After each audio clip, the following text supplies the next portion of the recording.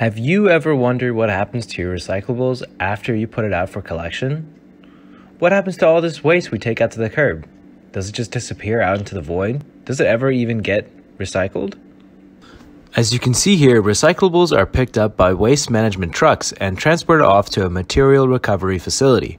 Most of the recycling done in the US is single-stream recycling, which means all the different materials that are tossed into your recycling bin have to later be sorted out by operators at a material recovery facility. Introducing the paddle-guided plastic sorter, our solution to sorting a stream of plastics by its type. Here you can see a plastic bottle passing through our product. As you see, it passes under the first frame, which holds the near-infrared spectroscopy sensor, which identifies the type of plastic, and then gets guided into the correct lane by the paddle and makes it into the appropriate bin. Make sure to stop by at our table on Design Day. We are Team RRR. Thank you.